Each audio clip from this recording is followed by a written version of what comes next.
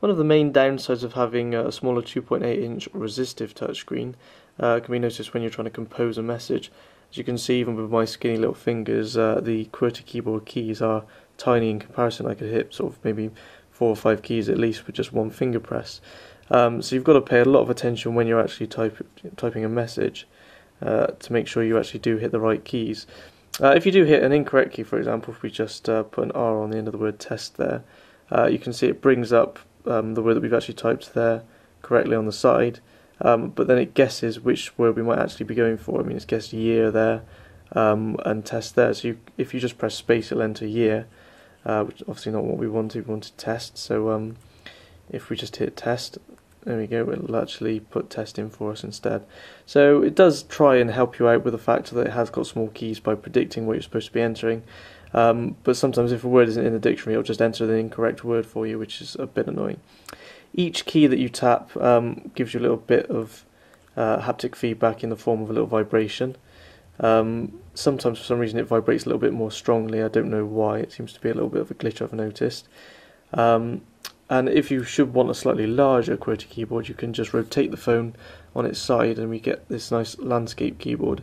As you see, nice bit larger keys than before, and you can sort of tap them with both thumbs more happily on the sides there. The only thing is, with this keyboard, I seem to notice that there's some lag. If you're typing fast or you've got a long message, you can see there letters can take a while to actually come up in the on the screen after you've typed them. So it's not perfect, but it'll get you by, and it is certainly better than maybe using the portrait keyboard, which is just a little bit too small, even with my skinny fingers. On top of that, it's also worth noting that if you didn't want to use a QWERTY keyboard, if you're maybe more at home using a keypad, there is an option for a phone keypad. So as you see there, we've got the usual sort of 3 or 4 letters per key with the numeric keypad. Or even if you've perhaps had a BlackBerry or something in the past that has a 20-key keyboard, then the compact QWERTY keyboard might be more for you, with slightly bigger keys than the full QWERTY keyboard, but only 2 letters per key instead of having 1 letter having each its own key. So it's a pretty nice little system. You do at least get a bit of option, but it's not as easy to text as if you had a proper keyboard or a phone with a larger display or maybe a capacitive display. And so believe it or not, the HTC Tattoo can even make phone calls. Who would have thought? And here you've got the dialer screen. As you can see, you've just got a normal dial pad and also some recently dialed contacts. And there's a nice smart search feature as well. So if we wanted to search, for example, for Jack Black, you can just hit J and A on the keypad there and we get Jack Black come up. Also, because the letters C and K are allocated to those same keys, we get Clark Kent as well, for example. You can also go straight to your favourites from here, and it just lists all your favourites straight there in the favourites pane. Or you can just shoot straight across to all your contacts. Then you've got grouped contacts as well if you've created any groups. Contact updates if any of your Facebook friends have updates, and your recently dialed contacts as well. The Facebook integration is particularly good on the HTC Tattoo, just as it was on the Hero. So if you just go into one of your Facebook contacts and go across to their updates, for example, you can see any updates that they might have made. Also in the same one you can see any messages you've got from them, any SMS or email messages, as well as all their details. Or you could even see any photo albums that they've got on either Flickr or Facebook, and then you can actually just hop straight into one of those and just look through their photo albums. So it's a really nice experience.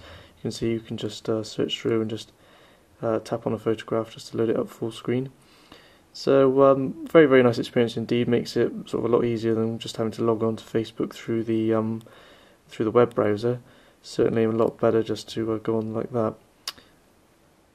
So I'm just going to quickly show you web browsing on the HTC Tattoo.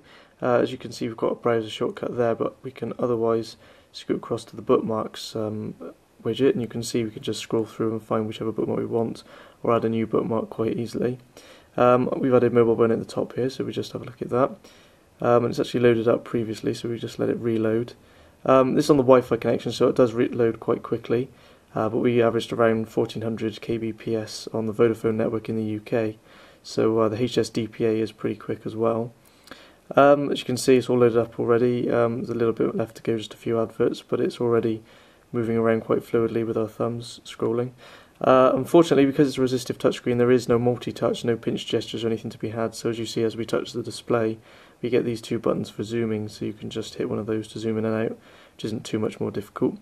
Unfortunately, the screen being a QVGA screen means that once you're zoomed out, the text isn't particularly easy to read. It goes quite blocky and unreadable. But it is at least quite a fast experience to navigate the page and scoot around just by swiping on the display. And if we actually go into one of the articles now, I can show you the text reflowing. Right, so that's loaded up now, and you can see we've got an image that's loading up there. And as we're zoomed in, the text has just reflowed to fit the screen. If we actually tap to zoom back out, you'll notice that the text then extends across the display a bit more.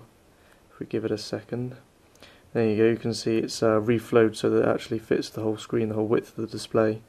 And then if we just tap to zoom back in, it should reflow it back to fit the screen again. There you go, back in a narrower column so that we can quite easily just scroll downwards instead of having to scroll side to side as well. So overall, it's a very good experience, especially for a budget Android handset. Web browsing is quite exceptional. So anyway, that's a quick look at the HTC Tattoo, the latest Android phone from HTC. I'm Russ Jeffries from mobileboard on AndroidAuthority.com.